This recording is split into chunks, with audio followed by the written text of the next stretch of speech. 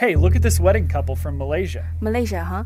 They're from an ethnic minority group called Baba Nyonya. The clothes look kind of Chinese to me. It's funny you should think that, because in the early 15th century, Chinese explorer Zhang He traveled to Southeast Asia.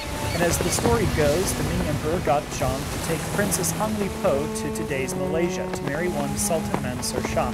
So the princess and her entourage of 500 servants and handmaidens settled down on the peninsula. The mixed descendants of this marriage are known as Peranakan Chinese, or Baba Nyonya. Even today, Baba Nyonyan weddings are hugely influenced by Chinese traditions. What do you mean? Well, a wedding should be held on an auspicious day and time according to Chinese astrology. And as in China, wedding clothes and stuff are red, pink, yellow, and gold.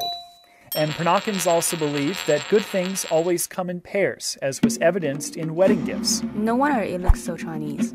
Well, it could all be wrong, actually. A lot of scholars debate whether Princess Hongli even really existed.